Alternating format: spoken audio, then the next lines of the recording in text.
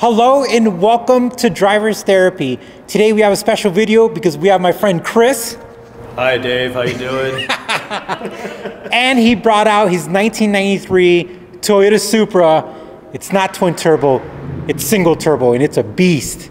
And we have with us our 95 GTR. So we're just gonna kind of be talking about the cars and going from there. So this should be a great video. All right, guys, so we have those two iconic 90s JDM cars, and Chris is like, we gotta go cruising. So we did, and we broke a lot of necks, right? Oh yeah. Oh yeah. And let me tell you, Chris's car sounds so mean. So real quickly, for the viewers out there, what do you got done to your car, just real quickly? Oh, it's a single turbo conversion, and we've got a full DC racing header on it and 3.5-inch exhaust, straight piped basically. And about how much power, just roughly? I don't know, she's making like 550 to the ground. Yeah, and it's conservative. It's an auto, so you know it's not exactly accurate, but it's probably about 600 to the ground.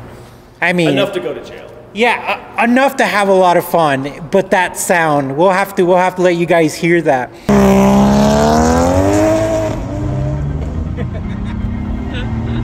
But it's really neat though, because as you guys know, I sold my Supra, and I love all 90s JDM cars. And as you could tell, the Supra just has a awesome front end, and it's just a beautiful car. But if you really think about it, this is why these cars are going up in value, these 90s cars. Look how cool they are, guys. I mean, they're not gonna make anything like this anymore, and it's just really neat. I mean, my main thing right now is with the GTR, it's a whole different world. Coming from rear-wheel drive, I mean, really, there's not a lot of difference except there's some more confidence. It's just kind of weird. It's my first all-wheel drive car. Have you ever owned an all-wheel drive car? I did have one for a little bit, yeah. What was it? I had an Audi A4, obviously it wasn't built, and then I had a 93 Eagle Talon TSI with a GT35 ball bearing in it. That must have been a lot of fun. It was a lot of fun. It hooked up really well. It had a little bit of torque steer, just because the front end would kind of pop up when it squatted, and it would kind of do whatever it wanted, but it was a lot of fun. Those 4G63s, yeah. I love them. It was a great car. You know, I really think Mitsubishi just hit it out of the ballpark with those engines, because they just love power. And they run forever. Yeah. It was that iron block, and I mean, we were pushing 450 through it, and I think maybe 18 pounds of boost, and it ran great all the time. It was rock solid reliable. That's awesome. Yeah, I had also Eagle Talon. It was the first generation body. I just love that thing. I think the previous owner did the Evo swap, the Evo turbo swap. It was a very common swap to do on those, and it was really neat. That's cool. So one of the things I really like about the GTR is that it's an inline six, and I think they really perfected that all-wheel drive part. But you can never go wrong with inline sixes, because that 2JZ. Yeah, I'm biased, so you know. Yeah, 2JZ, RBs. I mean, really, they knew what they were doing with the inline sixes.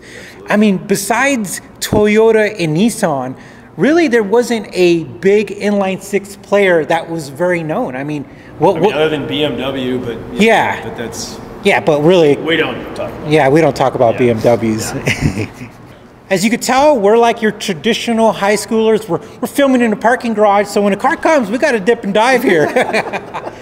But yeah, we were just talking about the inline sixes, and I think besides like BMW's plastic engines, I mean, I know Datsun had one of the first inline sixes in like the 240 one. Yeah, 240Zs, and I mean, there's just a special sound to that. But Toyota and Nissan both got that right with the inline six. I couldn't agree more. And they were both twin turbos, so there's a lot of similarities in that part. And besides the all-wheel drive part, I mean, that's one of the main reasons that Supras are just known for those 1,000 horsepowers, is because you know, you could just put that power to the rear.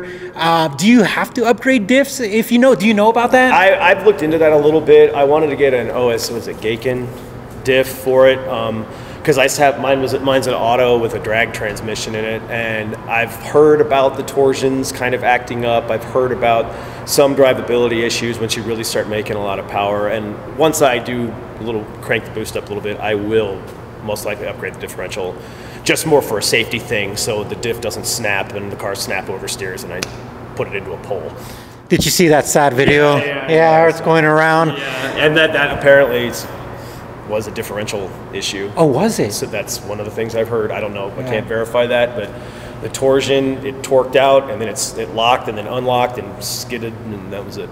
I know the shop is going in full like recovery PR mode. They're saying it's not their fault, but we're just glad everyone's safe. And it is sad though to lose another Supra. I didn't want to even drive it. I don't want to drive mine when I watch stuff like that. Yeah. So. Well, that's one thing a lot of people don't know too, is that, you know, when it's cold out there, tires is a big thing, especially sports tires. They turn hard, and they turn what they call into a hockey puck. Yep. And I've had that happen. I have had that happen. Taking it out on a nice sunny day, looks nice. Concrete's cold, tires are cold, and she'll just spin. That makes sense. Even today, I saw you kind of taking it easy. It's smart. Oh, yeah. I really thought, like, you know, Chris is a good driver because, yeah, you don't want to step on it. It's cold. It's cold in here. Yeah. But, you know, that's one of the things that I also love about the GTR, as far as like the all-wheel drive, and also it's capped out. Like, he can't.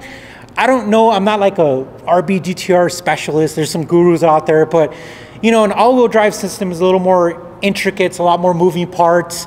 You get the advantages of, you know, grip and traction and all that. But if you want to push power, I'm pretty sure stuff would break. Sure. I mean, like on that Talon I had, we had 4 spider gears in the center diff instead of 2. Apparently that beefed it up quite a bit. And I didn't do any really hard launches with it, but you could. It had a 2-step on it, and you could just launch it whenever you wanted, let go of the clutch, and but it's hard on the transmission, it's hard on the drive line, it's hard on the mounting points. So yeah, I never launch. No, I don't either. I mean, guys, you've heard it right. I don't launch. Never have in my life, never will. It just seems so wrong for a car to do that. I'm the guy. All the noises. Yeah. You can just hear your wallet opening. Yeah. As it takes off. I'm a roll guy. Like, we're going to do 20 rolls, 30 rolls. If I'm in a Honda, we're going to do, I don't know, 15 rolls. Sure. Whatever. Yeah. The more the merrier, right? Yeah. But I'm super excited because I still get to live vicariously through my friend Chris, because he's got a Supra, same color. And I get to live through him. Yeah. We're both excited. Yeah. And again, like I told you guys, you know, I love my JDM cars. And it's just really special to drive these, and it's also really cool to meet people, because wherever we go, right? Yep, always. People love it. Yeah. Well, guys, thanks for joining us on our small chat here. You guys take care, and make sure you hit that subscription button. And do you have an Instagram, Chris? I do, and I haven't upgraded it in a while. Okay. Updated it, I need to do that, so. You do, with the sexy car, man. I know, I gotta do that. I'll do that. All right. All right, guys, you take care. Thanks for watching. We'll talk to you soon.